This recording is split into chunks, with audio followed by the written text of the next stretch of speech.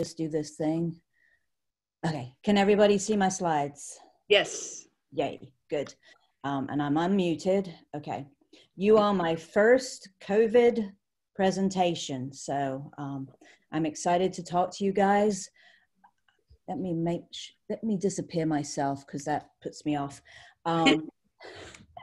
Like Trish said, it surprised me this weekend. We were filling out college application forms for my daughter, and she asked me how long I had worked at the garden. And I've been here for around 20 years, which kind of blew me away.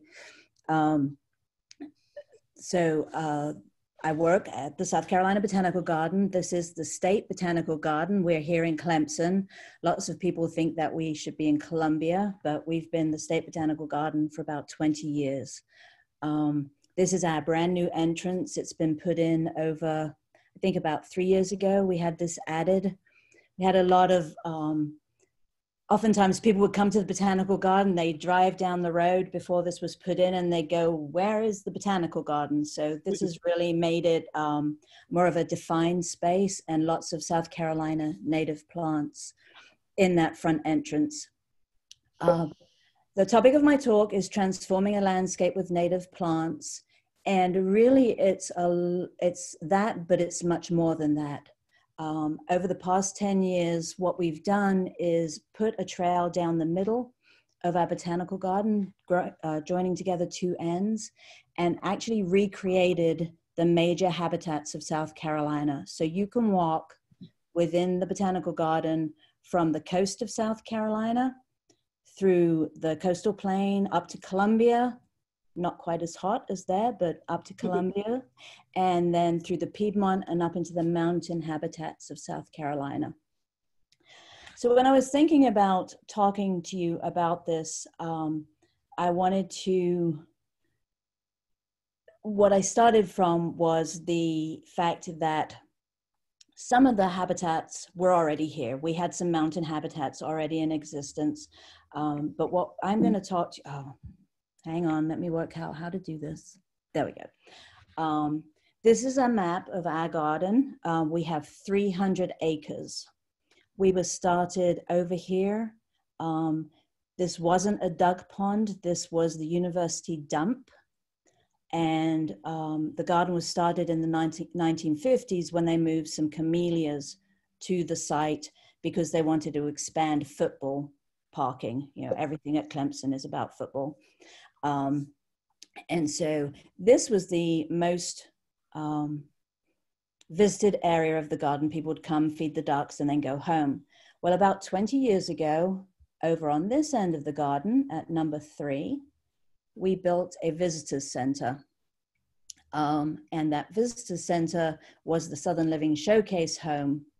And at that time, this area that's outlined in green was basically just grass. It was a monoculture, and that's all fine and dandy, but because we're having people come into the garden from here, going along this road, this grass had to be maintained. And so it had to be mowed every single Friday.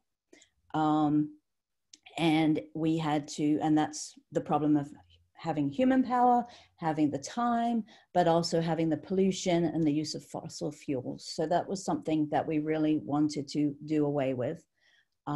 So all those little A, B, C, D, E, F, nothing of that was there.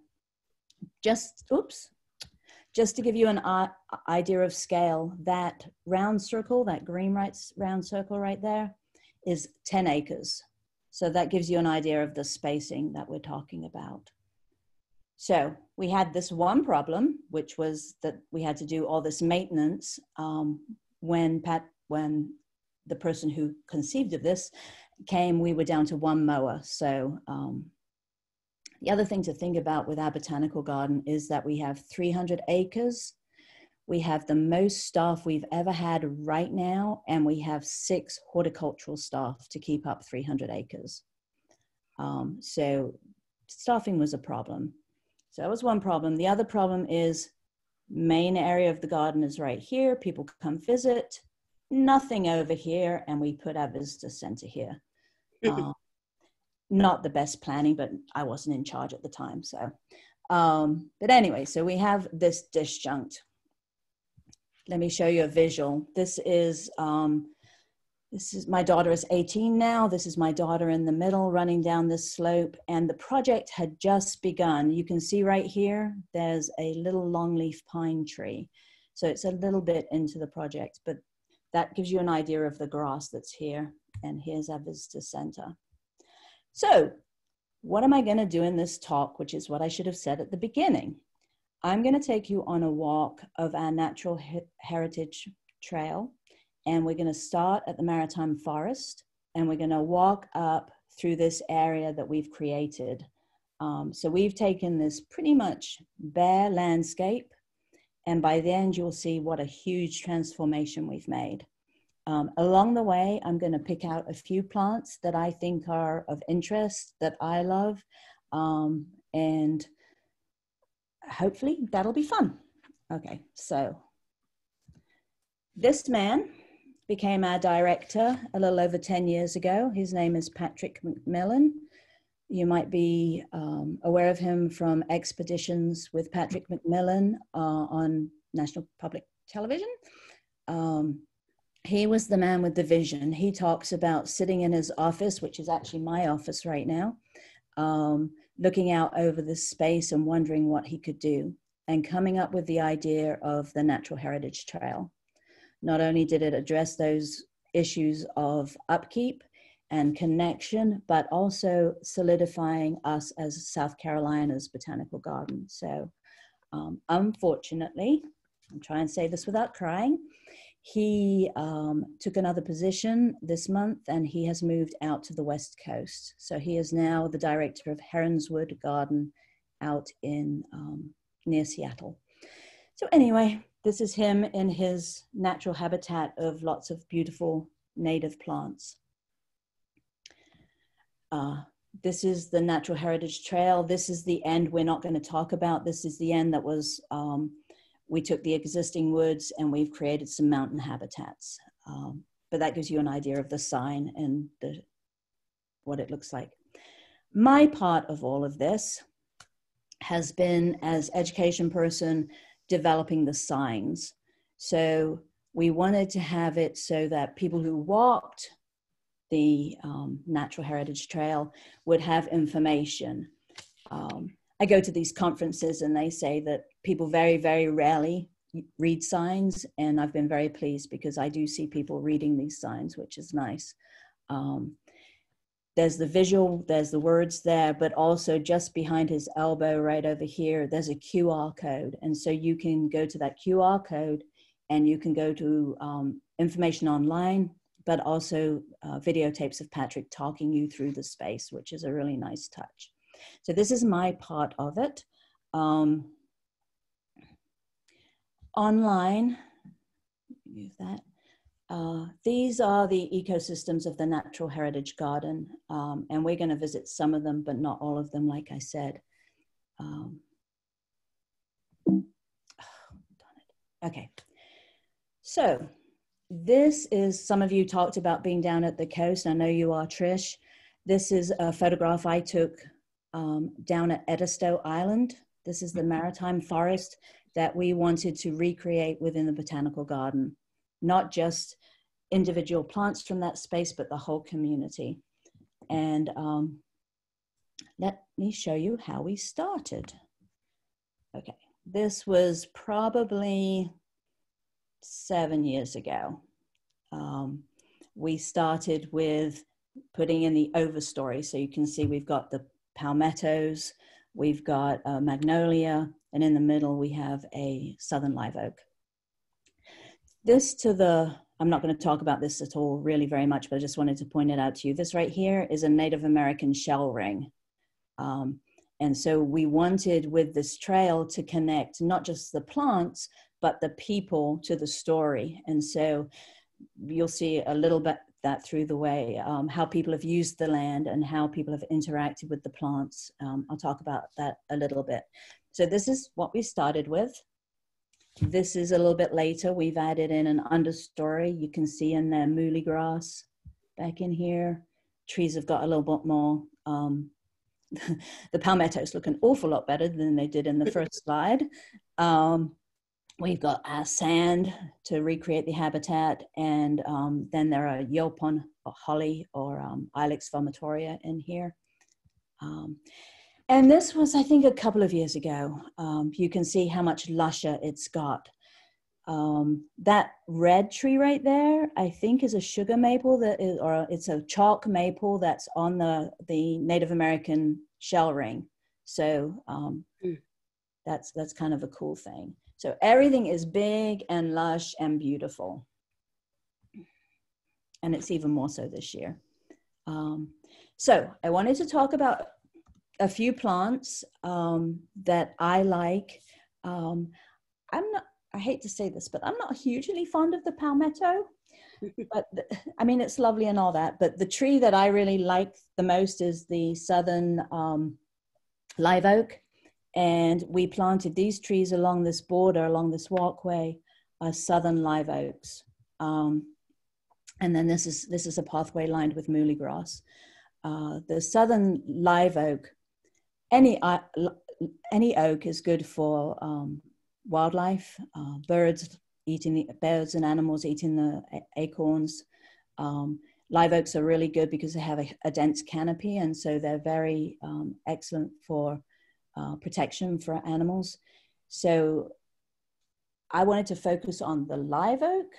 The other thing to say about live oaks, which I don't know if Trish, we just mentioned it recently or in the conversation earlier today, live oaks are promiscuous, and there are many, many, many of them. So if you have a garden in South Carolina, you can probably find an oak that will fit with your habitat throughout the state. When I walk this walkway with people, I talk about how the avenues of oaks down at the coast are just so beautiful, and it's going to be, you know, how many hundred years before we have that here at the garden. But these trees went in as sticks probably 2 or 3 years ago, and they've already got some nice growth on them. So oak trees actually grow quicker than you would think. So that was one tree I wanted to focus on. Just as an aside, the building on the top there is our visitor center. And the building, the little tiny building, that window right there, that's my office. And then the building below is the Geology Museum. If you've never been here, you should come in when you can and visit. Okay, the palmetto. As much as I don't value it really that much, it is a wonderful addition to your landscape. It looks out of place up here, but it's here in our garden because it is part of the heritage of South Carolina. But this is a wonderful plant for pollinators. It has huge sprays of flowers on it in the spring, and then it's wonderful as plant food. Those flowers, once they're pollinated, become incredibly rich food for birds and small mammals. So it's a wonderful tree. Well, actually, it's a wonderful grass, but so that was one plant I wanted to mention. Muhly grass. This is what I had mentioned a few minutes ago about the connection between people and place. This is another connection between people and place. This is the sweet grass that's used by African-American weavers down at the coast, basket makers down at the coast. And we wanted to showcase that plant and that connection between people who have been forcibly moved and bring their traditions with them. I had actually been looking at the muhly grass a couple of weeks ago and thinking, I wonder when that flowers. And then this week, it looks like that. So it's a beautiful plant for structure. It creates that beautiful wispy look, and the color is phenomenal in the pink and then the white together. Apparently, it's a very good plant for encouraging ladybugs to your garden. I did not know that. So that's one thing to think about. The third plant in this section that I want to talk about a little bit is the Ilex vomitoria, or the Yopon holly. The people collection for this plant is to the Native Americans of the Southeast, and they used this, they brewed the leaves for something called the black drink that they used ceremonially. It got the people who were watching them saw them get drink this drink and then throw up, but actually apparently it's not that. It's kind of there's a whole process. It's not just the leaves that make you throw up, but this plant, the leaves do have a high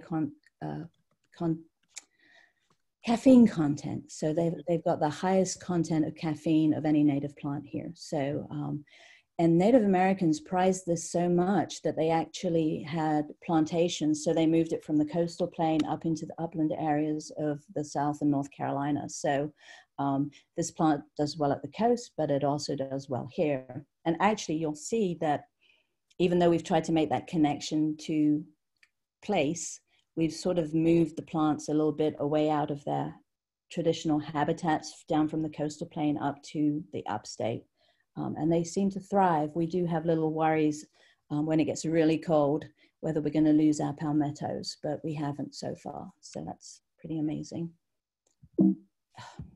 Okay. So you're on this boardwalk, you've walked up through the maritime forest, and you're now in the longleaf pine habitat. This habitat in South Carolina at once dominated the low country. It was the prime habitat all the way up to the fall line. And it was preserved by Native Americans who burned it every year, every few years, to burn out the hardwoods and encourage the lush herbaceous, the layer. And you can see these beautiful longleaf pines on the left here. This is another aspect of longleaf pine habitats where it's become really soggy and there's an underlaying of clay. And in those habitats, you find carnivorous plants. And you can see these are all pitcher plants out here. This isn't actually in a right-of-way and a power line right-of-way where some of these little fragments of habitats have been preserved. This is the extent traditionally of the longleaf pine, so you can see how far it went up. We have approximately less than 10% of this habitat left from suppression of fire, development, all kinds of things. So we've recreated this whole habitat, and I'll show you that. This is the boardwalk walking into our longleaf pine savanna, and on either side are these bogs that we have constructed. This was so neat as a person watching this it was Labor Day weekend. I went home on Labor Day and I came back and they had constructed these bogs and they had put these plants in. And what had happened is they'd gone down earlier in the week to an area in the low country where they had been developing an area, and they just cut these squares of soil out of what was going to be destroyed, brought it up here. So we didn't know what we were going to get. And we got this wonderful, beautiful array of plants and flowers. You can see the pitcher plants in here, the meadow beauty. This is actually one of the most diverse habitats in the entire world, aside from the rainforest. So it's absolutely packed with hundreds of species, or many, many species of plants.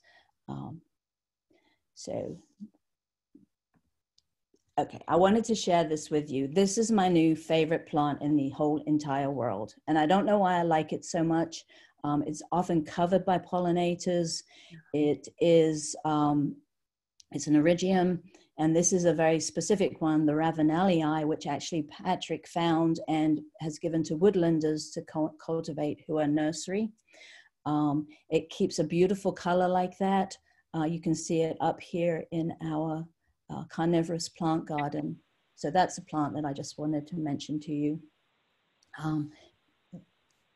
We have a newsletter that we put out every 3 months or so, and the newsletter this year, or this month, has an article about making a bog garden just like this. So if anyone's interested, or I can send it to Trish, I have that information. Even though they seem so exotic and so different, they're very easy to maintain with very little care. Okay.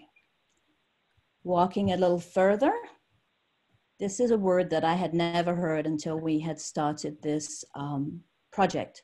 A pocosin is an Algonquin word, and it means swamp on a hill. We're up to almost Columbia. This is an area where there's sand overlying clay, and wherever the water comes down, it hits that clay level and starts with these seepage areas. And this was this was several years ago over here. This was last week. You can see this amazing shrub layer. Yeah. Oops. Backwards, go backwards. It's amazing to see how much it's grown. There's Atlantic white cedar up here, lots of swamp bays, lots of small shrubby things. It's a pretty neat habitat. This bush through the summer has been phenomenal. Sweet pepper bush. It has flowered and flowered and flowered. And as you can see by my bee photograph, it's just covered in bees. And then once it's finished with pollination, being pollinated, God, it is covered in seed, and it has lots of value as a wildlife plant, as a food for wildlife. So that's my pick for that little space. If you haven't been to the Sandhills National Wildlife Refuge, you should go. It is the most phenomenal habitat. These long savannas again, areas of grassland with trees, another fire maintained habitat. This is wiregrass. Unfortunately, we do recreate these habitats, but we haven't got always got the wildlife aspect to them. So this comes with red cockaded woodpeckers and gopher tortoises. So we don't have those up here, obviously, but it's a wonderful habitat. This is how it started out. Wow. Yeah, just these little tiny, I should have put it in. I have a wonderful picture of my children petting the longleaf pine trees. They're so beautifully soft and wonderful. But you can see, if you look behind the pine trees, you can see right here, that boardwalk is where all that bog garden was that I just showed you. So you can see back then how quickly that's grown up. And then this is what the Sandhills looks like. I think that was last year. That's last week. You can really feel like you're walking through the wiregrass up through these longleaf pine trees. It's just beautiful. This is the habitat that's right around Columbia. This is where you've got your turkey oaks and your longleaf pines, and it is a brutal, brutal, brutal habitat. So the plants within this habitat have to really adapt to that very hot temperature. And if you've ever seen turkey oaks, they often hold their leaves instead of horizontal, they'll hold them vertically to protect themselves from that intense heat. These are some of the plants that are in that particular habitat. These are the ones that I have on the sign. I wanted to make an aside because what I've noticed as I've been doing, working on plant profiles for our Facebook page, and I've been thinking about the plants that are all along the trail, there's a number of plant species that have lots of different varieties that work in many different habitats. So obviously y'all are familiar with milkweed. This is the Sandhills milkweed. We have common milkweed up at, that grows really well here. And then there are other species of milkweed all the way that you could find an appropriate one for your garden. The same is true for goldenrod. When I look it up, and it's a resource that I'm going to talk about in a little bit, that has all the native plants for South Carolina, North Carolina, and Georgia, there's something like, I think it's like, I should have written it down, I can't remember now. There's something like at least 30 species of goldenrod through the whole state. So you can probably find one that will do really, really well for you. I just like this picture of the dwarf huckleberry. I thought it was just so pretty. And any huckleberry is always going to be a wonderful plant to add for wildlife. And it's beautiful, which who doesn't like that in their garden? Mm. Okay. This is a weird habitat, but I wanted to show it to you anyway, because this is such a beautiful picture, but also a granite flat rock is a really unique habitat. The plants in this habitat are going to be really, really cast iron. They almost can survive anywhere, but you may not want them in your garden. The plant at the beginning, at the front, the yellow, is a ragwort. And it's beautiful, but we all know about ragwort and pollen and so forth. So that's a really pretty plant, and I would have it, but you know, I don't know if everyone would. A lot of the plants in this habitat are tiny. They're the things that are out on 40-acre rock, the very small L4 or the very small pucks. Pine, and I can't think of the other name, but very tiny things that have to live their life in a very specific habitat. But the plant I did want to mention that you might want to consider for your garden is this purple one that's hanging out in the back. This is the hairy spiderwort. Spiderwort, again, or dayflower, is something that is got different kinds that work all the way through through South Carolina. This one is pictured over in our children's garden, and it just was beautiful and lush. I know people are often thinking about spiderwort is very leggy. This one is just a beautiful specimen, and I just fell in love with it in the spring. And you see the hairs on it. That shows you the adaptation to that intense heated environment, because it's trying to keep some kind of almost like having an overcoat on, but maybe just chilling itself down. So that's a lovely, another plant that I would really like in my garden. Okay. Does this look like South Carolina to you? This is not South Carolina, this is out west. But actually we've gone through the fall line and we're up to the Piedmont of South Carolina. And a lot of the Piedmont in South Carolina was actually a prairie. Mark Catesby, in his History of Carolina, talks about bison roaming through South Carolina, being pursued by wolves. The state historian in the 1850s talked about how 100 years ago, 4 or 5 people could go out for a day and bring back several buffalo or bison. They were that common, and yet we don't have them anymore. The habitat that they would have been living in is this. This is that grassy area I showed you at the beginning with the children running down the slope. This is now our Piedmont prairie. And you walk through it and the grass is above your head, and grasshoppers just jump at every step. They're just amazing. There's so much life in this space. We were very lucky. Much of the Piedmont of South Carolina has been cotton farmed, and we, as they farmed and they were not able to put back fertilizer into the soil, and they also just had a lot of problems with erosion. A lot of South Carolina's topsoil is down with you in the low country, and we don't have very much left, but this habitat was always grazed and a little bit of an orchard on it. So we actually have an intact soil horizon in this space, and it's about 3 feet deep.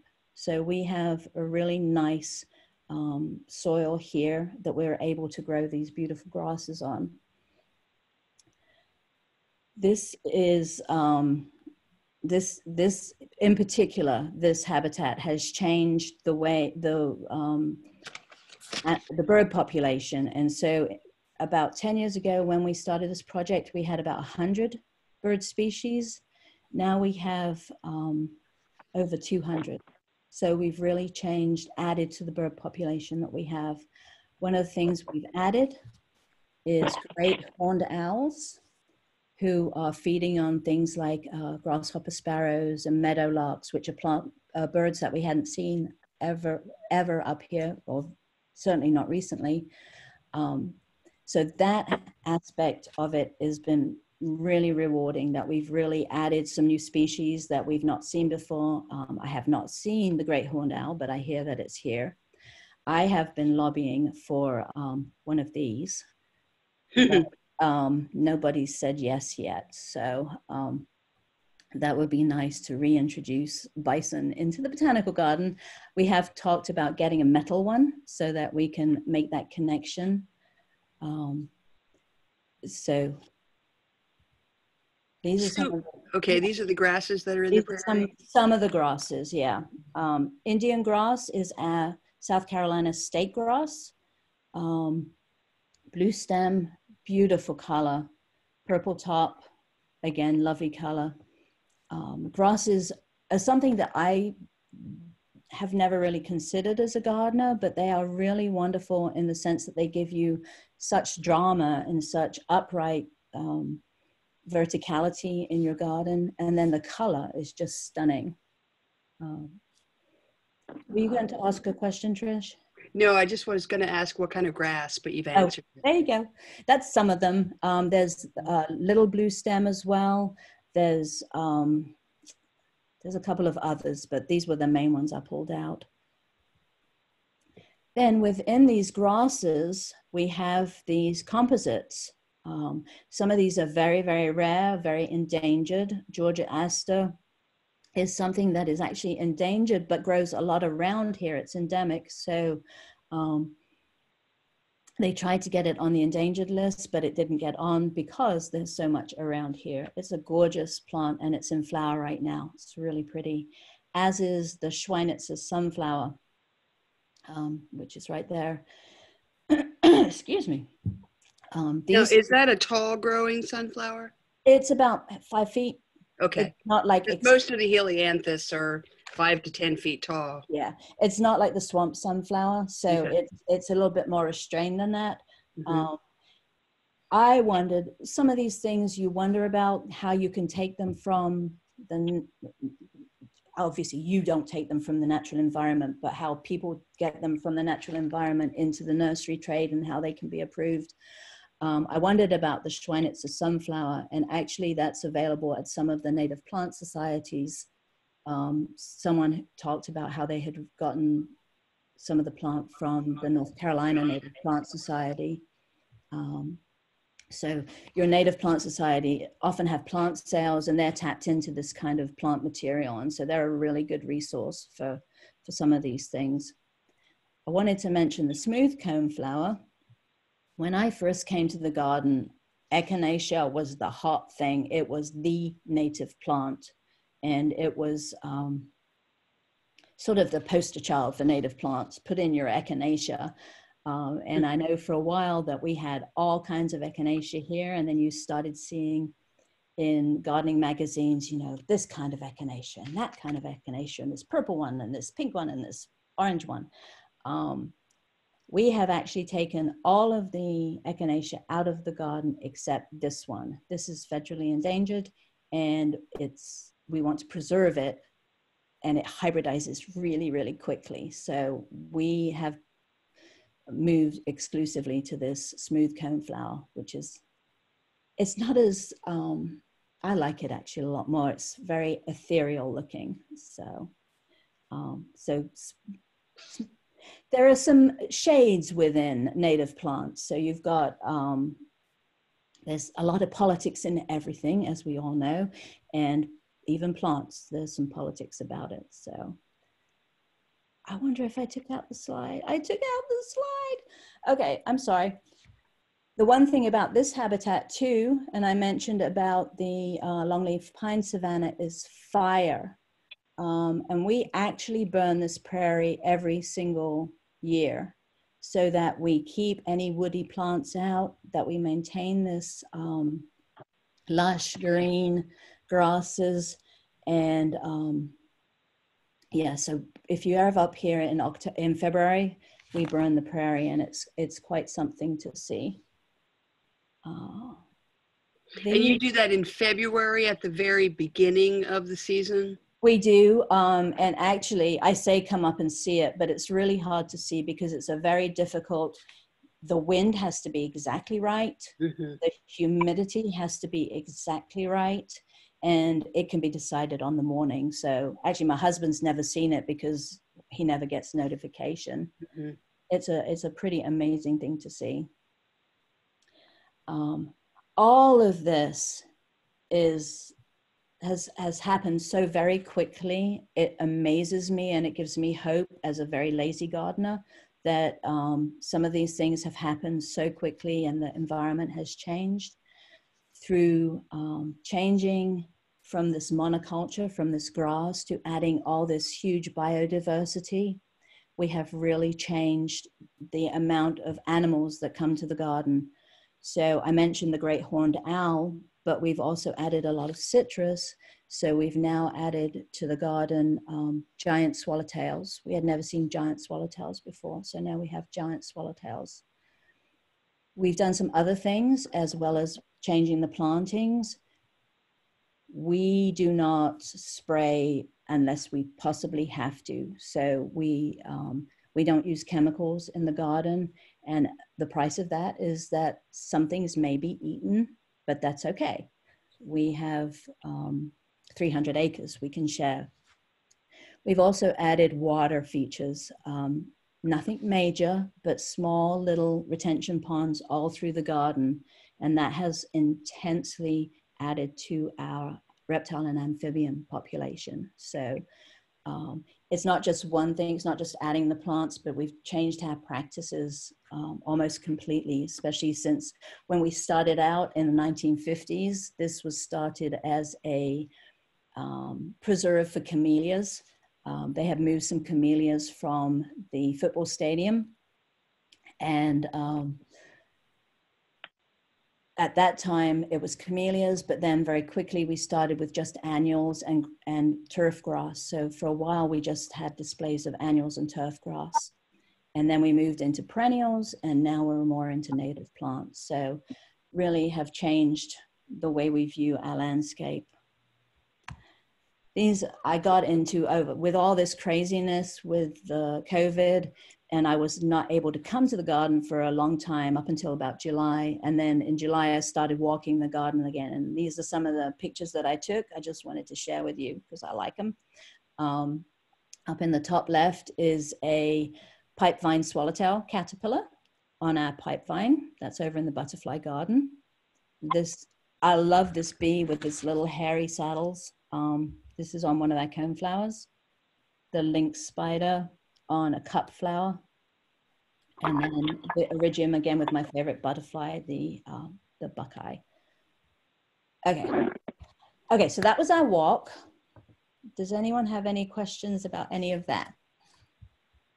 One of the questions that's coming through is, what kind of extra measures do you have to take at the garden to manage habitats that are not native to that zone, particularly the maritime forest? That is an excellent question. And surprisingly, not very much.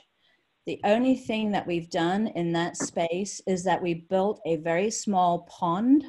It's probably only 10 to 15 foot across, and it's very shallow, but it's just enough to keep the temperatures up just a few degrees.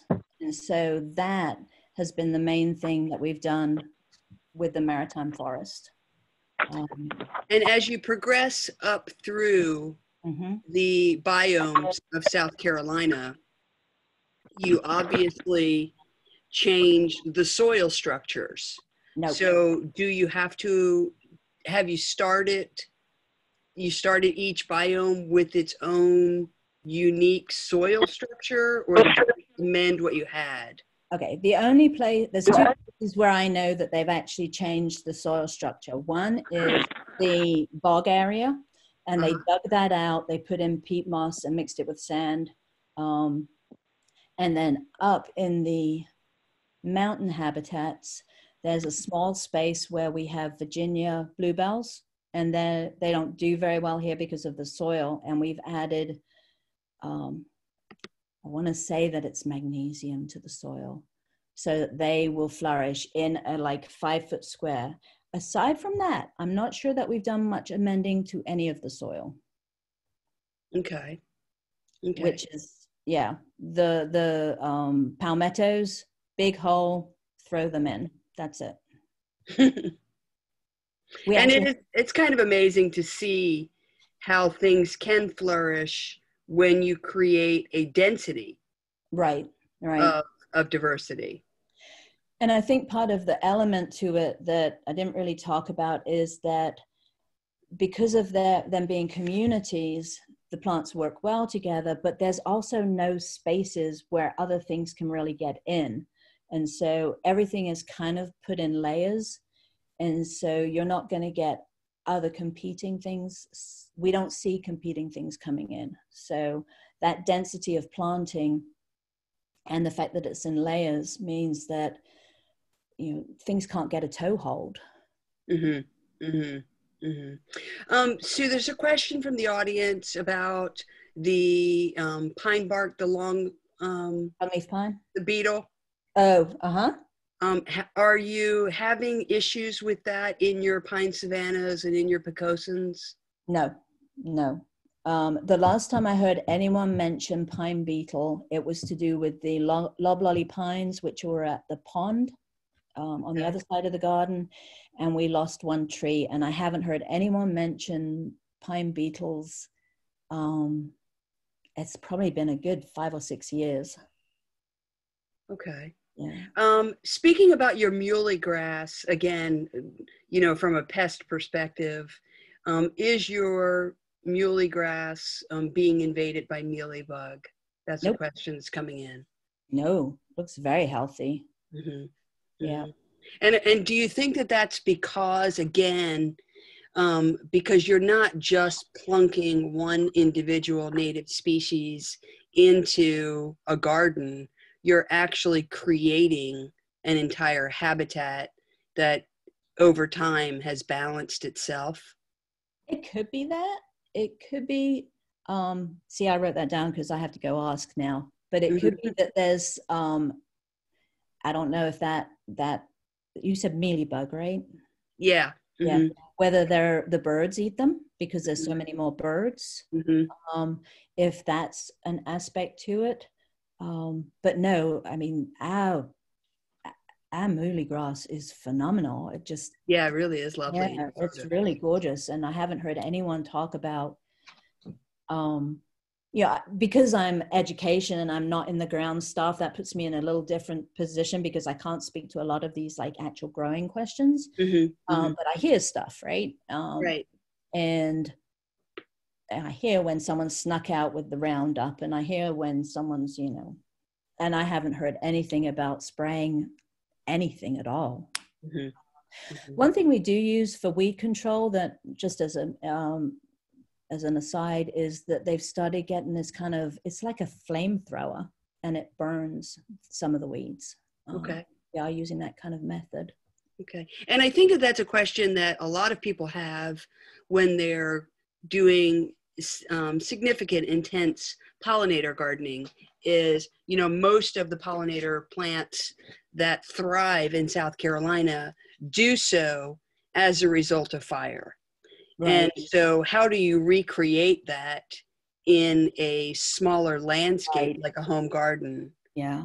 Has anyone ever, in your botanical garden, has anyone ever broached that question with an answer? That is something that I've been thinking about because we talked a little bit about the native plant certificate. I would like to make the native plant certificate something that is done by schools, and schools recreating some of these habitats if they could. Well, obviously on a school ground you can't have fire.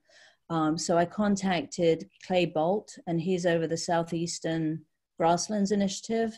And there are some protocols about mowing and ways you mow a grass, a habitat, so that you can have that fire effect, but not the fire. So that's something I investigated but haven't pursued, but that's a possibility, is mowing in different ways. And that sounds like something for a really good future article for our newsletter, because so many of us are pollinator gardening. Getting back to the I believe it was the Pocosin where you had the shell ring, or the pine savanna, I'm not sure. The shell ring is down at the Maritime Forest area. Okay. And did you recreate that? Yes, we did. And we brought in oyster shells from restaurants all over, and those are oyster shells right there. Okay. How large is that shell ring? I would say it's probably 30 feet round, like across, maybe Okay. 50 feet. Yeah. It's hard to see it now. It's kind of disappeared under all the plant material.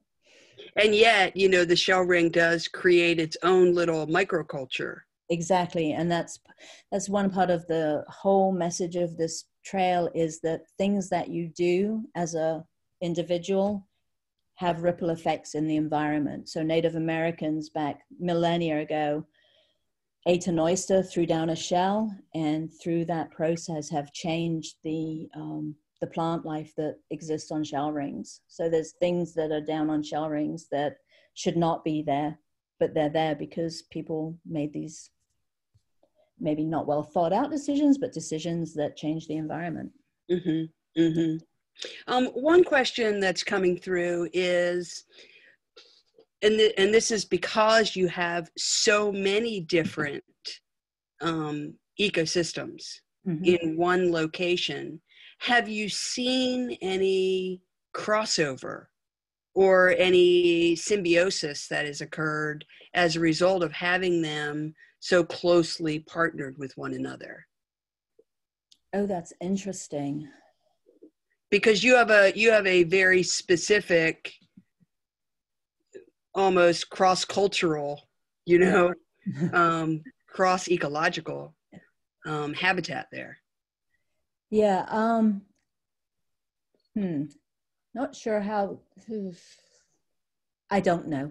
Yeah. Yeah. I just don't know. Okay. Yeah. What I'm going to do now is I'm going to let everyone, we've finished our chat questions. I'm going to let everyone unmute themselves. I actually have a few more slides. Can I? Oh, go ahead. Those, just because you said to do educational things. So I have a few educational things, and I'll just whip through those, and then I can share all of this with everybody, just so you've got it. But sure. I want to mention some resources that I felt useful. If you want to learn more about native plants, this is a wonderful book, Guide from Wildflowers of South Carolina. Patrick is actually redoing this. So they're in the process of reworking it, and should be out fairly soon. And it's going to be put out by Clemson University Press, I think we're putting it out. And so there's going to be a revised one of these coming out very soon. So that's something to know about. One of the things that I love about this book is that at the very beginning of the book, before it gets into the encyclopedia of wildflowers, it goes into detail. Dr. Porcher really gives you a great overview of what, like you just did, of the natural ecosystems in South Carolina and what makes them unique. Yes. And that's, so if you read nothing else, read that part. That aspect of this book is very fundamental to everything that we've done here. And if you don't have access to the book, this is an amazing website. This is lady Janie Marlowe started this, and it is searchable. When I talked about looking up, say, goldenrod, you can search goldenrod and you can find every single goldenrod that you can find throughout South Carolina, North Carolina. And this has, if you look on the far side, plant communities, that is taken from Dr. Porcher's book. And so you can view it online there. I can't even encompass how rich this site is. There's so many things you could use it for. It's a really wonderful thing. Yeah, for example, I just learned that there are 22 different milkweeds that are native to South Carolina. and obviously not native to all of South Carolina. Right. So if you're looking for the ones that are native to your particular plant community, you can find it here, or you can, I believe, find it on the National Wildlife Federation's zip code search. Yeah. As well. There are other ways to do it, but this is one that maybe people would know about. If they knew about Ladybird Johnson or whatever, they might not know about this one. Native Plant Society, wonderful resource. There's local chapters, really great information, passionate people, all kinds of aspects of native plants. Little self-plug. I am the administrator of this program. It started 5 years ago. I remember getting this, I was in New York City getting this published 5 years ago. We have about 300 people enrolled in the program. It consists of core classes and electives that you have to take, somewhat like the Master Naturalist, Master Gardener program. However, what's different about this one is very self-paced. You take classes when you can, and it's very open-ended. It's not like take 12 weeks all at one time. So is this available online, Sue? It is. You mean the program? Yes. Well, funny you should mention that. So typically it's an in-person class, but with all the situation, we've been trying to work towards to be putting aspects of it online.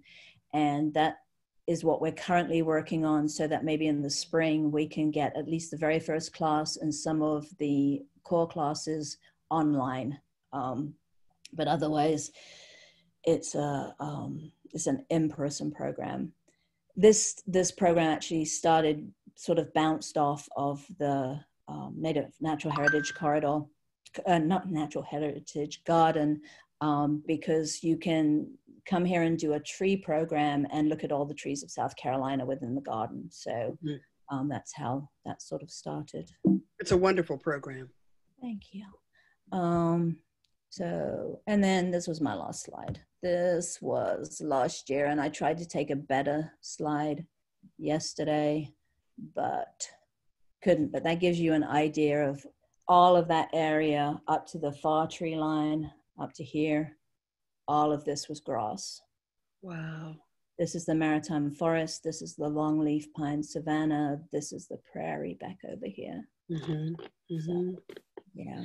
I have to say that, you know, with our Garden for Life initiative, we always, the number one rule of Garden for Life is to see your place in the big picture. And what I love about this particular talk is that you have taken all of the people from all over South Carolina and given them an overview of where they live. Right. And what they should be seeing in the native ecosystems where they already are.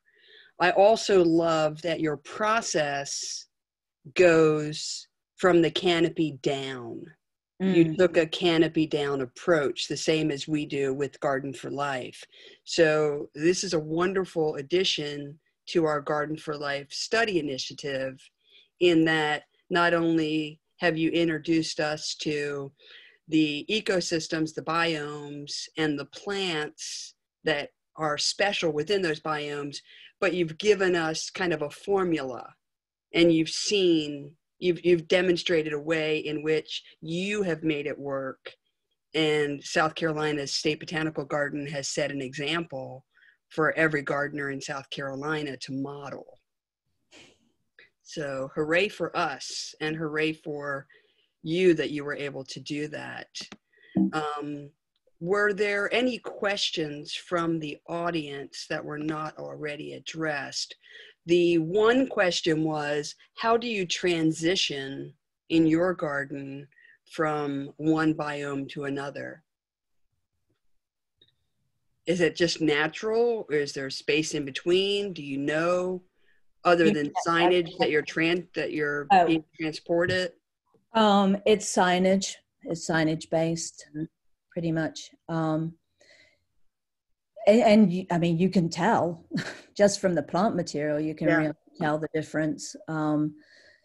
But there's a less of a difference between the longleaf pine habitats. So we have the longleaf pine savanna, and then we have the longleaf turkey oak habitat, and they're slightly different, and so the signage helps with that. Yeah. Okay, I'm going to go ahead and stop screen sharing. Okay. If you can go ahead and do that for me. Yeah. And that actually is, we did about a third of the trail. So. Wow. Yeah. That's, I mean, that has just been an unbelievable experience for me. Do we have any questions from the audience? You will have to unmute yourself, and just, if you would just raise your hand with a question. Sherry, you have to unmute.